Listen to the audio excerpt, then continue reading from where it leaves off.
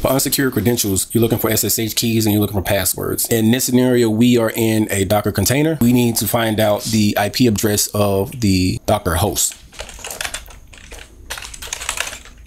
So we are 172.17.02.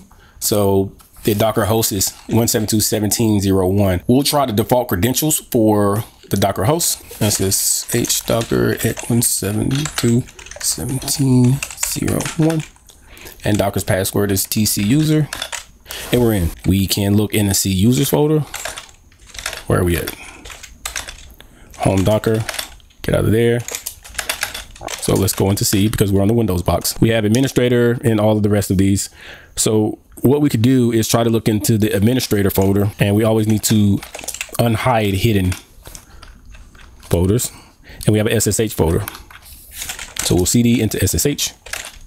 And we have ID RSA, which is good for us. So what we'll do is we'll cat ID RSA and copy this.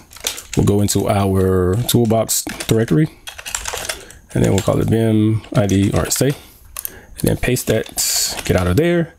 And then we need to give it the appropriate permissions. I think it's 600 and not exploit.py ID RSA. And now we can SSH administrator at 10.129.1.5.61. And then we'll use ID RSA credentials.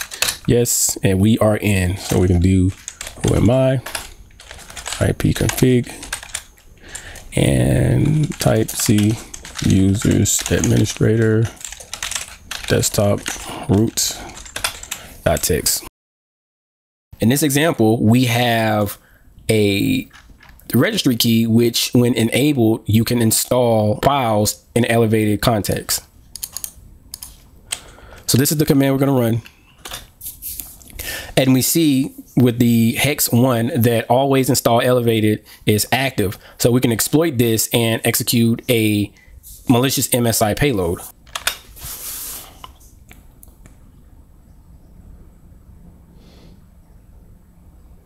Now that we have our malicious MSI payload, we will start a Python server in our www folder.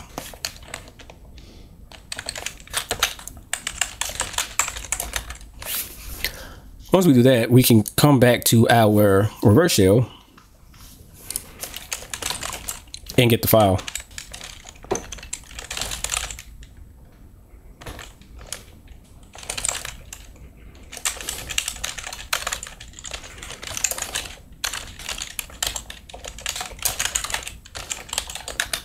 We'll see if that downloaded.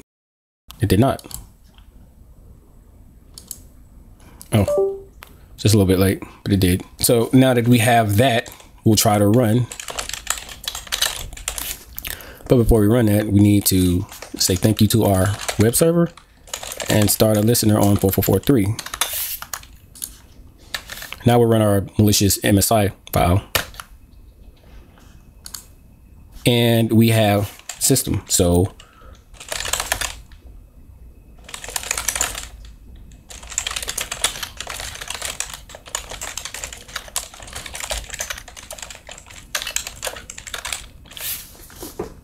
boom.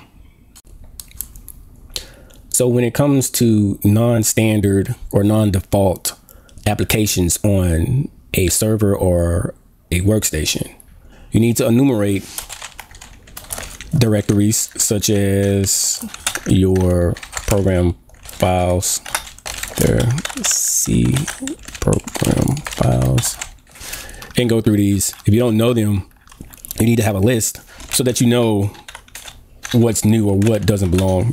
You need to also look in program files x86. There's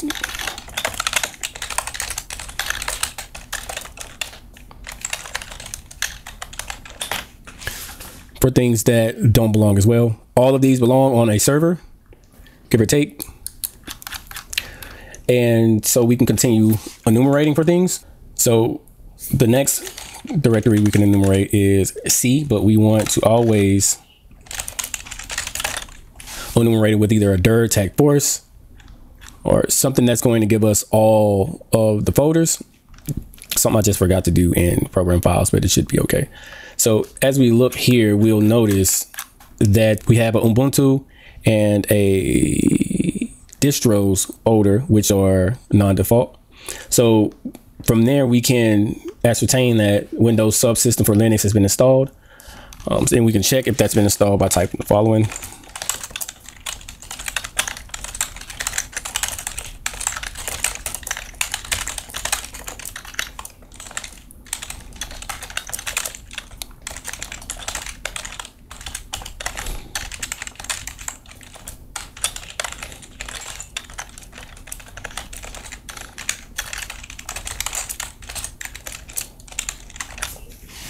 And we confirm that we do have WSL or Windows Subsystem for Linux. So the next thing that we want to do is enumerate this file system, which we'll do by typing this path and seeing what's in there.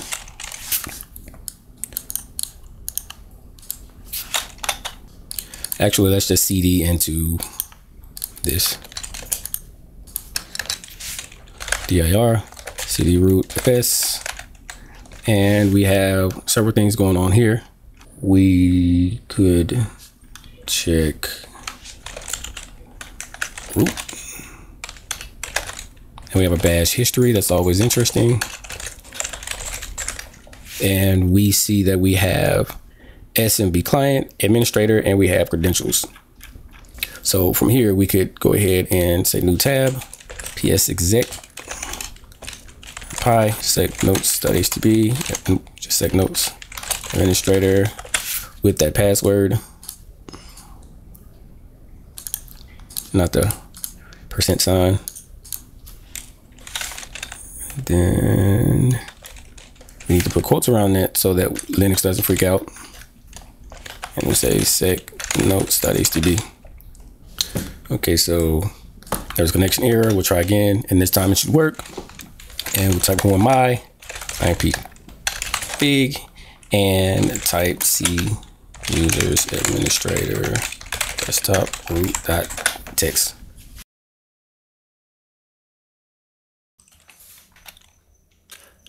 So when you're looking through a user's groups that look interesting, you're looking for non-default groups and groups you're not used to, and you want to get a list of groups for yourself and then compare those to what you see when you type the following command.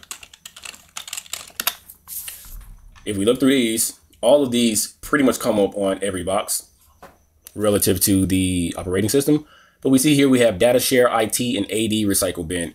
Recycle bins are super duper interesting, and especially the Active Directory recycle bins. So we have a command to check that.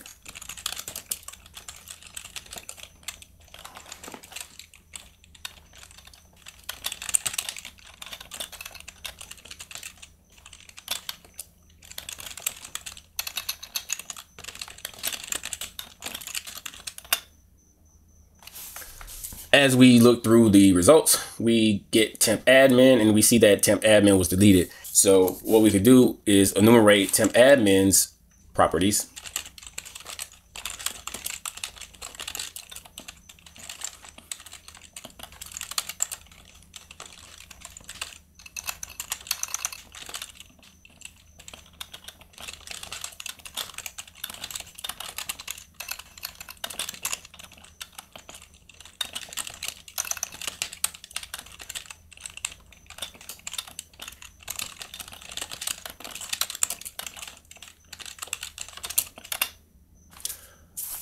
So the results of that command enumerate his properties. We'll see that there is a Cascade Legacy PWD, which came up previously in the box as a base64 encoded password, which is awesome for us.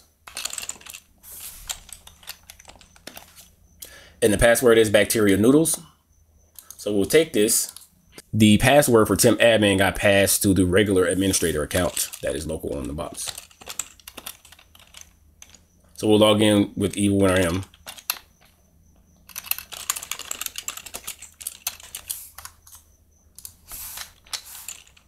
And then we'll run. And then finally,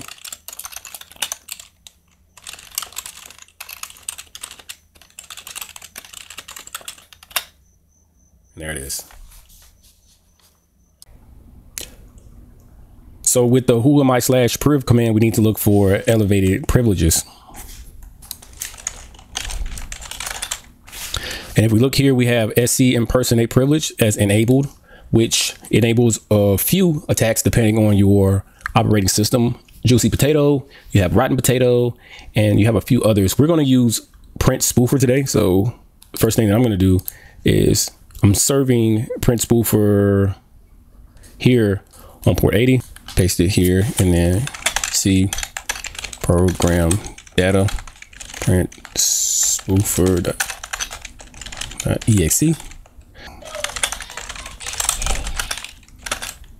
And then we have print spoofer, so exe.icmd. And so you see that it piggybacked off of the SE impersonate privilege. And now we are system 32, so we can type who am I, IP config, and let's type C users administrator desktop root.tix.